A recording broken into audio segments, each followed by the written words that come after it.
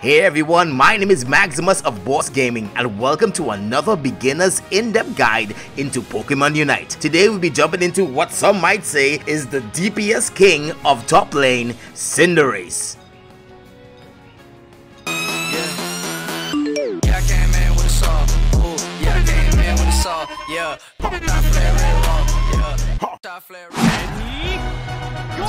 Okay, let's get down to the basics. In Pokemon Unite, CINDERACE is an A-tier ranged DPS attacker and is considered to be of novice difficulty to play. This is mainly because of the user-friendly range auto-attack feature within this game, which makes kiting pretty easy. Now don't get me wrong, sometimes you need to be very wary of auto-attacking minions instead of opponents. And to be frankly honest, this auto-attack feature of this game makes the game very enjoyable and relaxing compared to other MOBAs. What? Like, yeah, I said it, and CINDERACE can learn Ember, Low Sweep, Parabol, Blaze Kick, Flame Charge, Feint, and Blazing Bicycle Kick. Now let's get into his basic attack effect. His basic attacks become a boosted attack with every third attack, dealing increased damage when it hits. So let's count it off. 1, 2, 3, boosted attack. 1, 2, 3, boosted attack. So let's go into his passive skill called Blaze. When he's at half HP or less, his critical hit rate and attack speed are both increased. And when the Pokemon uses a move, the next basic attack becomes a boosted attack. So don't be afraid when you're at low HP and you're going toe to toe with someone. Just remember that you could crit someone and you could do boosted damage based on your HP. So let's get into the evolution. Squirrel requires level 5 to evolve into Raboot and then level 7 to evolve into CINDERACE. So, being an attacker, generally you need to fulfill the role of DPS just like any other MOBA, where you bring that consistent range damage to team fights by staying out of range of melee attackers and always looking to land that precise skill shot to finish off opponents.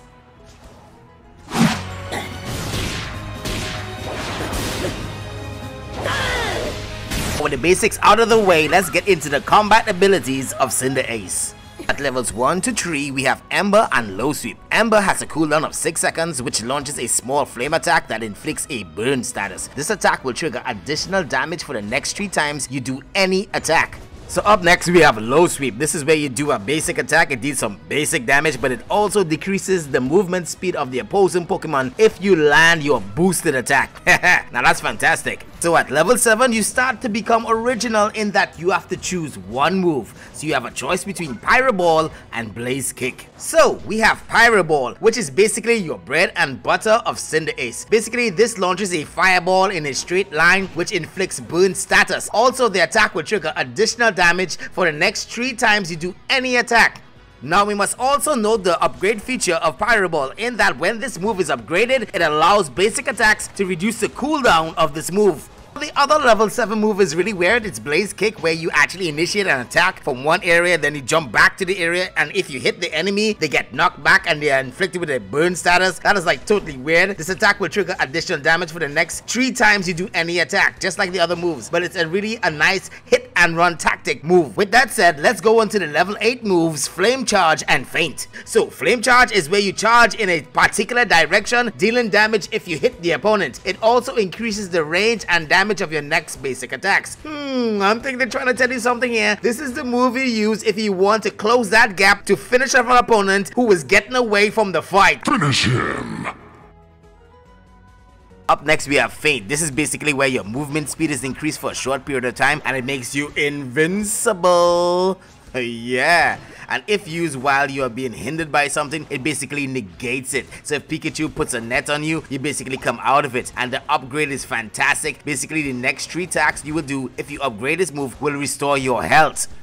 At level 9, this is where you get the big one. At level 9, you learn CINDERACE's Unite move, Blazing Bicycle Kick. This basically is a giant fireball that is sent towards a particular direction, and when it explodes, it deals additional damage to the area of effect. It also increases your movement speed for a short period of time. Now that's what we call a finishing move. Now that we have all those moves said and done, let's get into the items that you really need to focus on if you really want to main CINDERACE. The first item is Focus Band. Now Focus Band will protect you from dying if it is a move that will just make you faint, and it will recover your HP for a short period of time. So in other words, it increases your survivability in combat.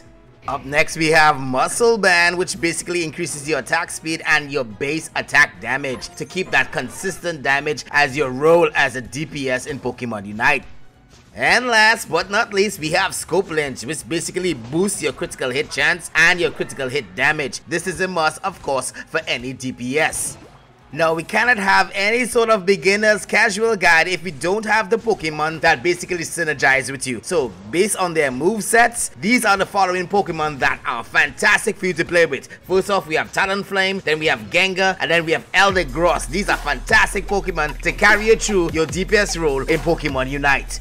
So that was the basic tips and tricks for CINDERACE if you want to play him as a casual main. Now don't forget, if you have any further information on CINDERACE or Pokemon Unite, don't forget to post it in the comments below. I hope you enjoyed this video, and I hope that you will subscribe to our YouTube channel, give us a like on our Facebook page, and as always, share up the love. True soldier, fire plan in a